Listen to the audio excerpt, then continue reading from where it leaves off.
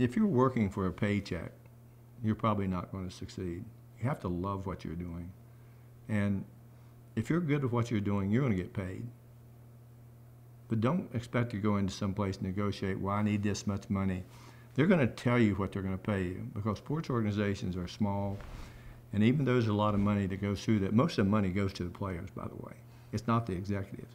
But I would say that if they ask you to sweep up a floor, do it.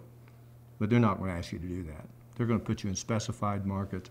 And I think the people who specialize in sports, when they're going to school, sports management, there's a lot of scope within that sports management degree. You know, it might be on the marketing side, it might be on the team side, it might be on the financial side. There's a lot of different things you can do. And I think that's what makes it so interesting for kids who want to get involved at an early age. Just don't get discouraged, knowing full well that there's other people out there who experience the same discouragement, and they have said to themselves, well, I'm not going to quit. If you quit, you're never going to succeed.